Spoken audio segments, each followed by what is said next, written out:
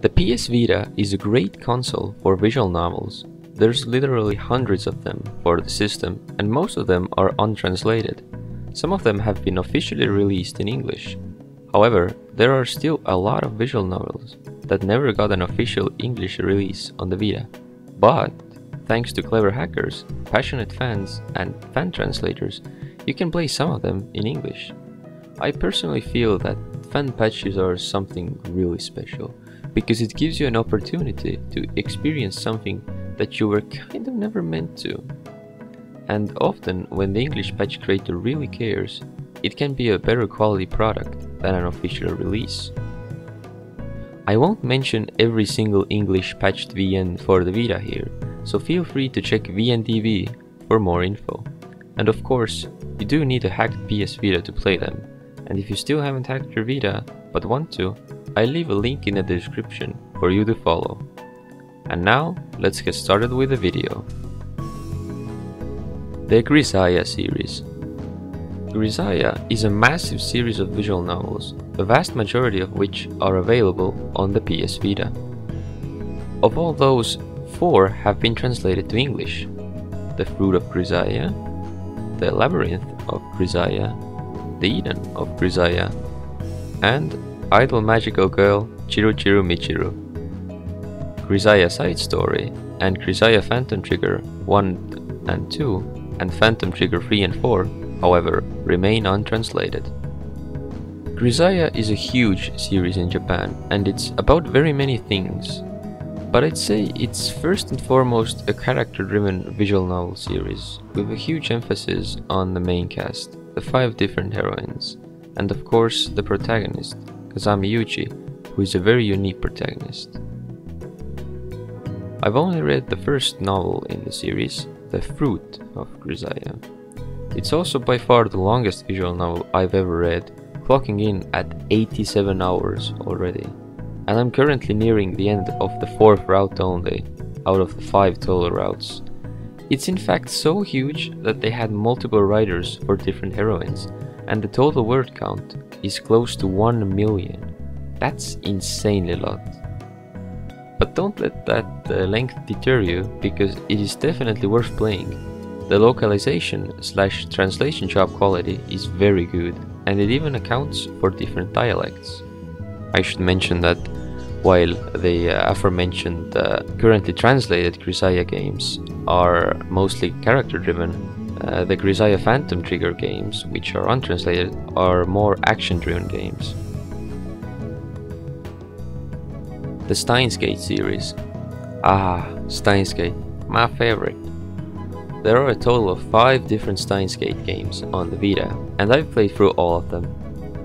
Out of all the visual novels I've mentioned so far, the original Steins was actually officially released for the Vita, as well as Steins Zero. However, there are 3 games left that weren't officially released on the Vita: Steins Elite, Steins My Darling's Embrace, and Steins Linear Bounded Phenogram. So firstly, what's Steins? Well, in short, it's an epic story of time travel, science, drama, and even romance. It's one of the best visual novels ever made, as evident by its ranking on VNDS. Steins Zero is a sequel to Steins, which actually has a translation improvement patch for the Vita as well. Steins Elite is a remake of the original Steins, but it uses its anime as the game's source material. In other words, all of the visuals of the original have been replaced with scenes from the anime, making it a very unique game. However, the anime did cut parts of the story, and so does Steins Elite, so unless you really want to play with anime graphics, it's recommended to play the original Steins first instead.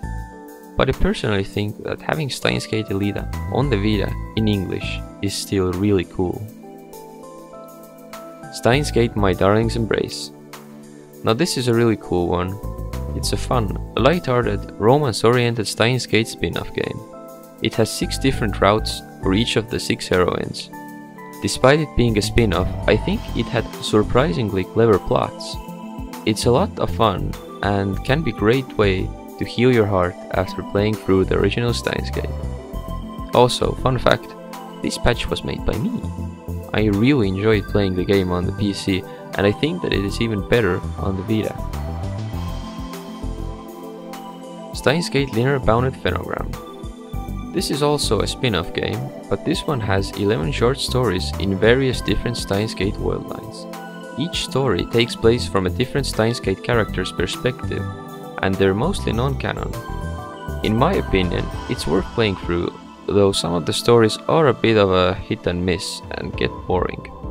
Also, another fun fact, Kotaro Uchikoshi wrote one of the short stories for this game, and Uchikoshi is known for being the creator of the Zero Escape series, who also worked on Ever 17 and even the Pepsi Man for the PS1.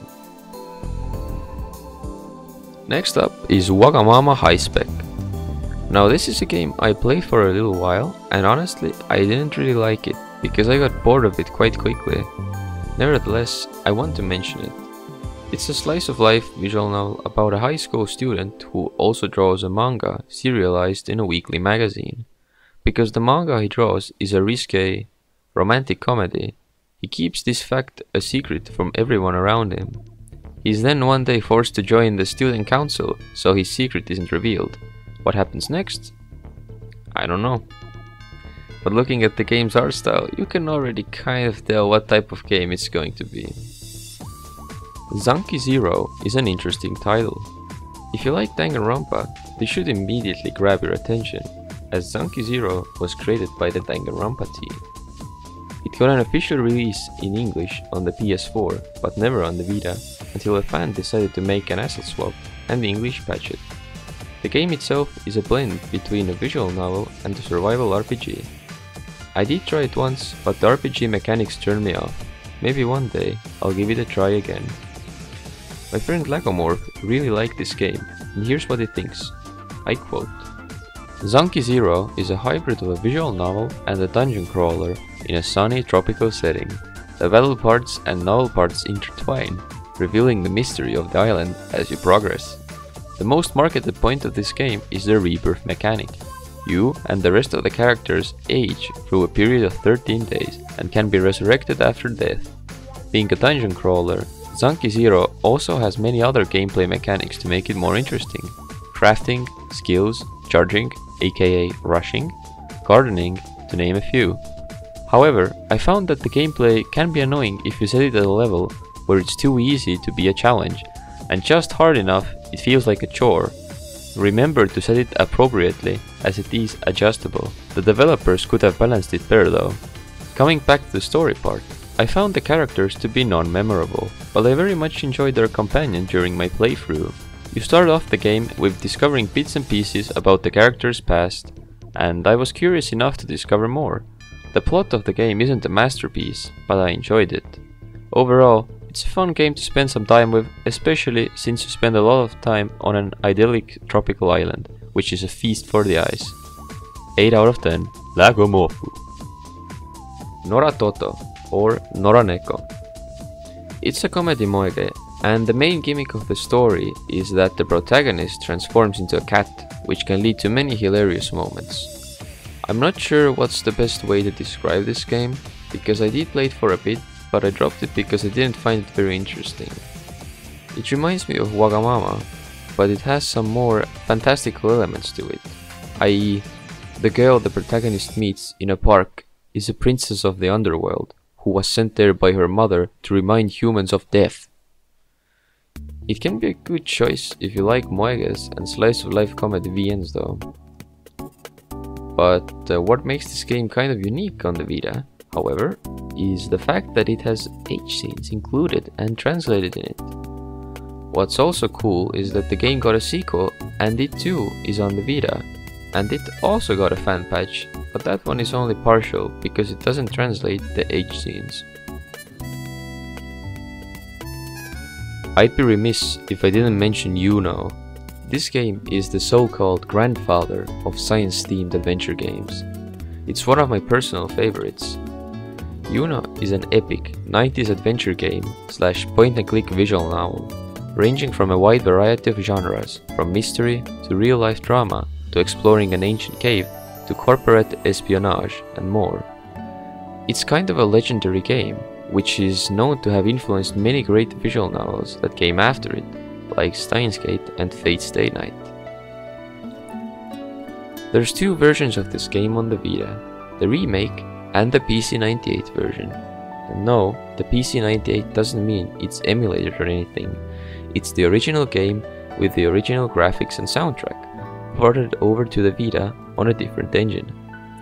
Both of them have gotten English patches and are available to download. If you don't know which one to choose, here are some points to consider. The PC98 version has retro pixel art graphics, an awesome FM synth soundtrack, a fantastic fan translation by Tia Wiki, but the gameplay can be frustrating if you're not using a guide, as it's easy to get stuck. It also lacks voice acting, but it does have H scenes. The remake has easier and more streamlined gameplay, modern sprites, modernized soundtrack, a new translation that is considered inferior to the fan translation, and voice acting, but no H scenes. By the way, the actual PC98 version has also got an English patch, so if for some reason you want to play the PC98 version of Uno on the PC98 or a PC98 emulator, you can. Robotics Notes Elite.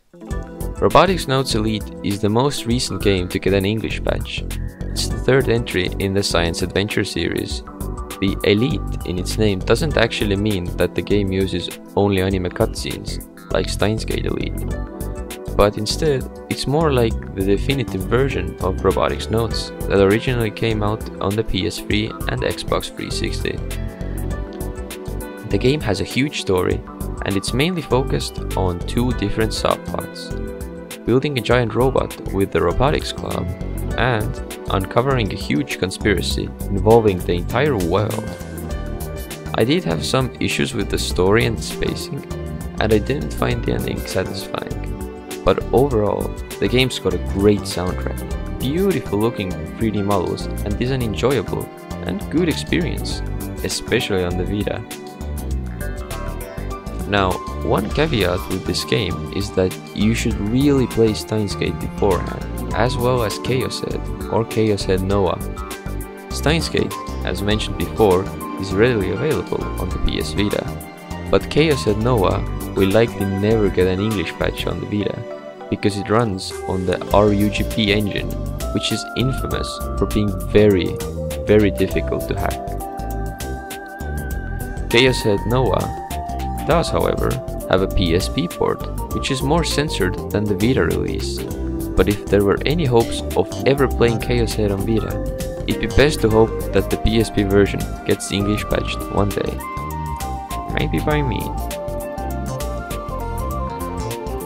As a side note to English patched VNs on the Vita, I'll also mention VNDS.